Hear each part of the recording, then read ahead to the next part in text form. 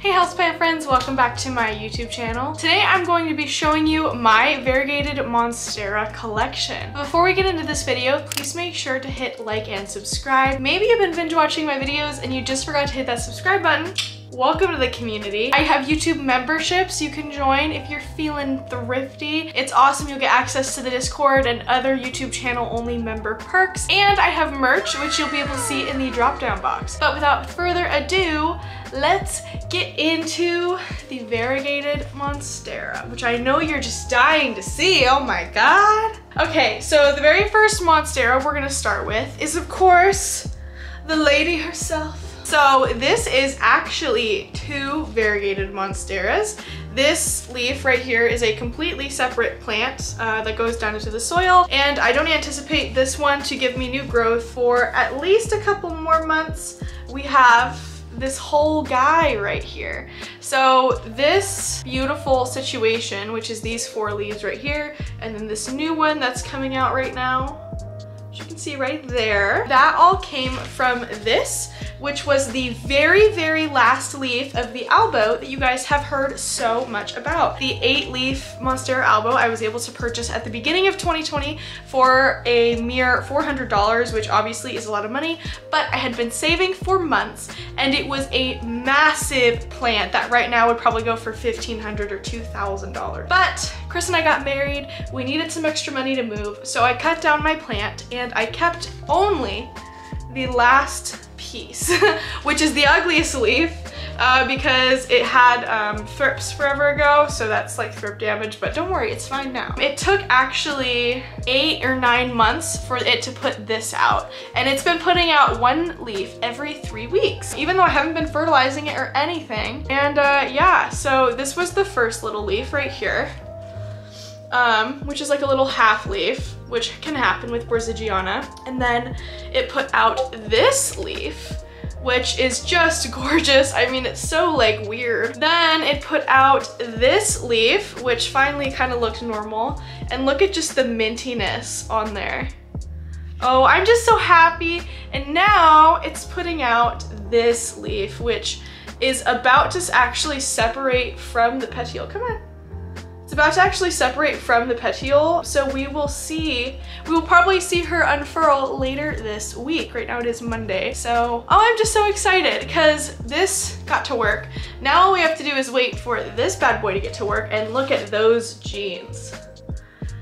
Wow. So this one that I'm showing you right now is an Albo that I got from Botanicaz. And this one I got from Asian Epiphytes, which has now rebranded as Woohoo Tropicals.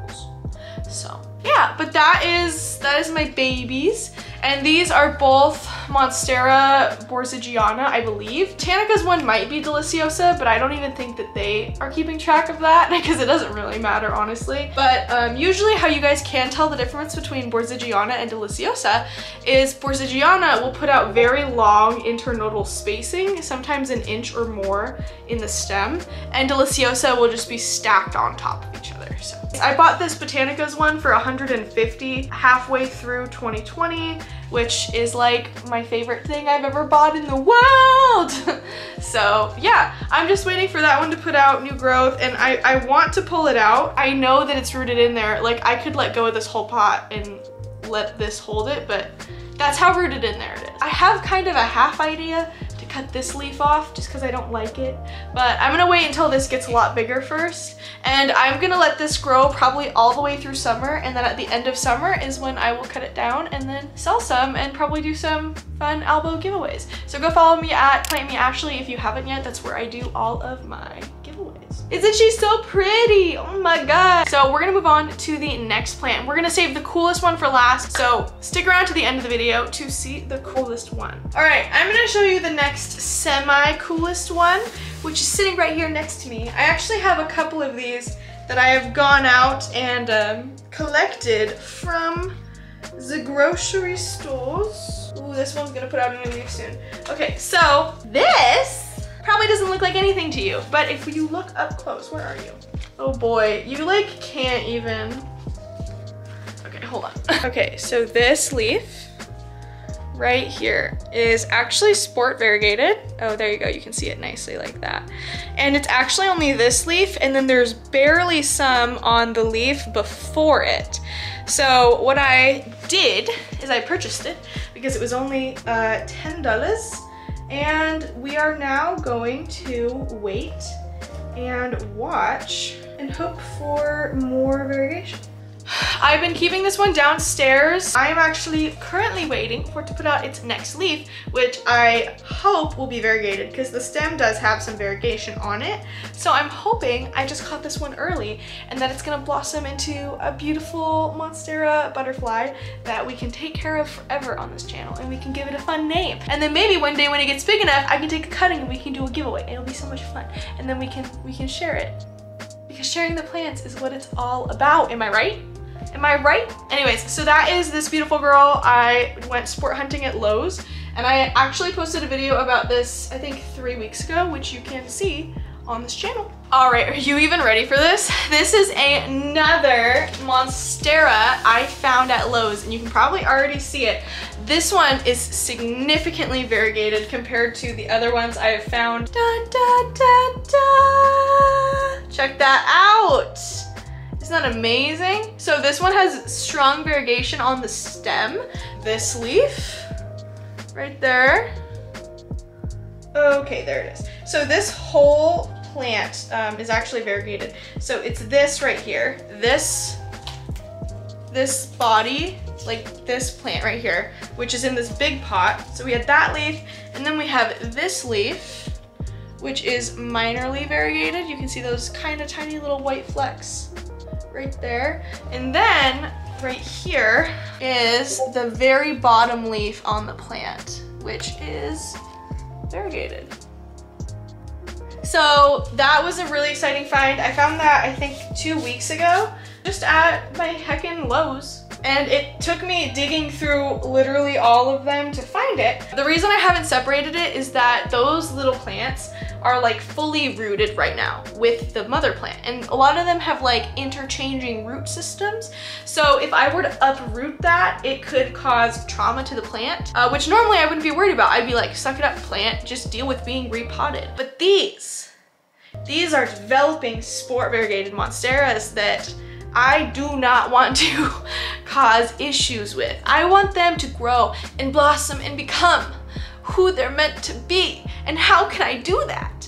If I uproot them and separate them from their mother growth root ball, it won't be good. I know that there are people who do separate stuff like that just because they don't want the rest of the plant, which I understand. I don't want to do that because I just think it's too much of a risk. And I don't have a greenhouse I can just like chuck it into, you know what I mean? But now, are you ready for the most exciting variegated Monstera that I own? It's actually too big for me to sit here with you and show you. It's this. This plant behind me. It is this one. Wow! She is large. This one, woo, that I got from Albertsons. Okay, I got it from the Albertsons that is a couple miles away from my house. And I was just there routinely with my best friend Reed, and we were getting cheese and wine like sophisticated ladies do. We were also getting a bouquet of flowers because we were headed into the rose garden to do a summer photo shoot. Here, I'll show you a photo of how that went. It was a very good photo shoot. But as we walked in through the doors, do you know what I saw? I saw a variegated Monstera, and it was beautiful, okay? It was incredible. It was this.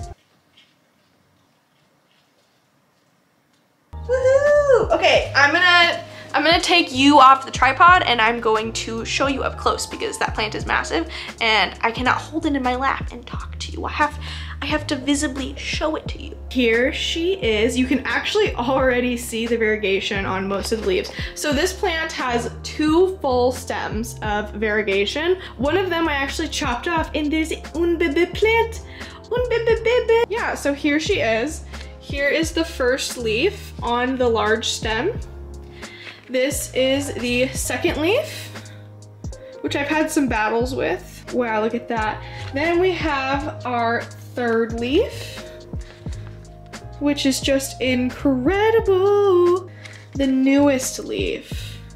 And that little spot right there is actually from thrip damage, which I believe we've gotten rid of. So I haven't seen thrips on it in a few days. I actually just treated it. That leaf is just absolutely incredible, and it just sits right here in my window. Yeah, and I actually cut the stem right here, you can see. I sliced it right here to trade for my Ilsamanii, which is right here. And it actually just gave me this baby, which is so variegated.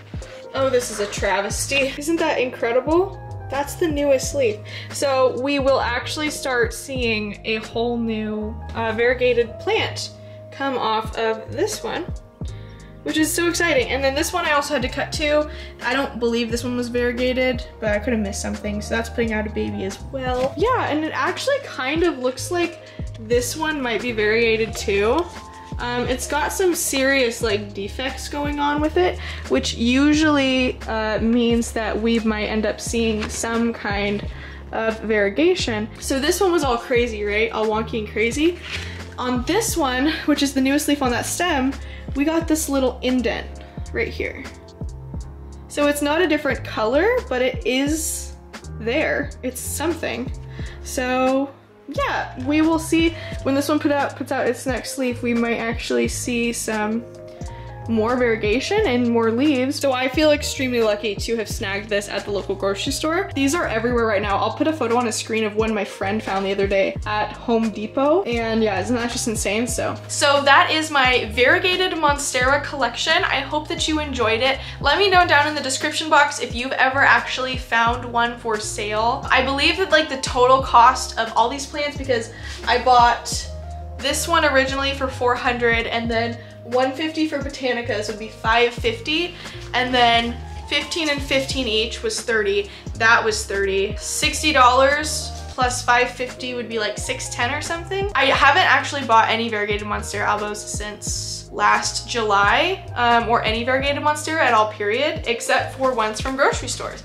So just go check out your grocery stores. If you don't want to pay all those crazy prices, I promise if you go often enough and you check the right places, you will be able to find Variegated Monstera for $30 or less. Yeah, I hope that you had fun with me. Thank you for coming and hanging out with me tonight. This is fun. This is a fun time. So I hope you had fun. I had fun. Please make sure to leave a like, subscribe, and tweet me at PlantMeAshley. I have merch. Check out the merch. Please become a member. Follow me on Instagram at PlantMeAshley, and leave a comment and a question down below. If you have any of those, I'd love to help answer your questions. Thank you so much for watching this video. I will see you in the next houseplant section. Goodbye!